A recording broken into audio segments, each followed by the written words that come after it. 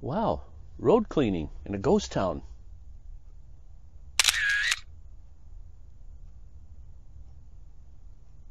This is the first house you come to when we are at Robsart. Robsart, small ghost town. I think there's one house here that someone lives in. It's a big house, like 3-story, like a basement, main floor, and then a second floor, like 3 floors. Big houses. Robsart.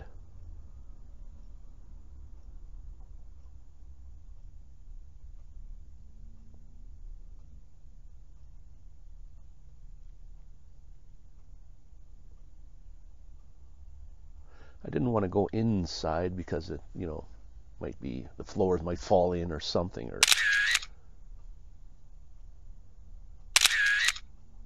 pretty large places. And this is another house in Robsart. I was amused by the sign.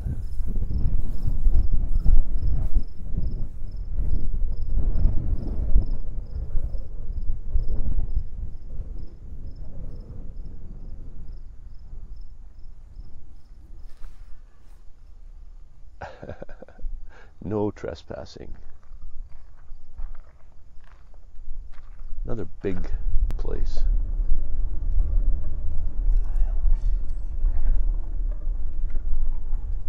This is another little house that some people were picking rhubarb.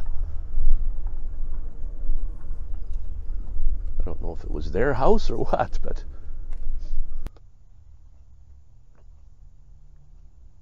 and now let's take a drive down Main Street here. Look at that, an old car still in the garage. People walking around there doing work. Here's the Beaver Lumber Store.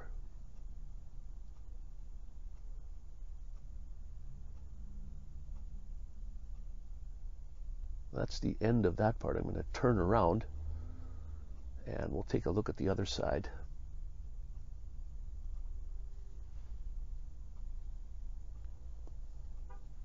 There's all the post office boxes for all the farmers and what have you. Every single one's abandoned. And I only did see one house right here on the corner. One house that looks like someone's actually living in it. Looks new and clean and well kept. So we will have a look. We'll go up in here and have a look here.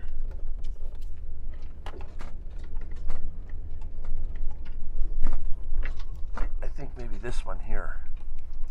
I'm not too sure. We'll go have a look.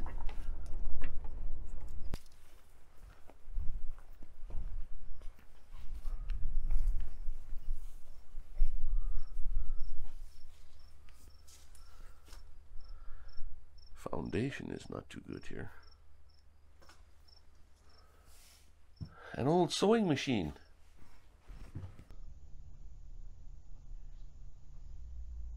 All right, looks like they just picked up and left. Grabbed their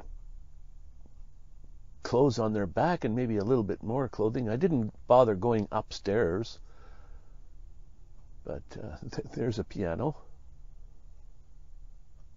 I didn't see any like rats or mice or anything in there, but they probably do go in there. I didn't see any nests or anything. Let's take a photo.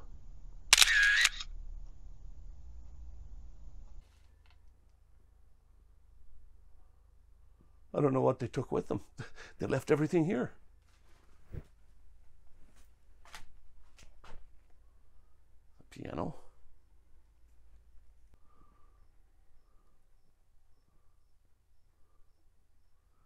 $1972. Holy smokes.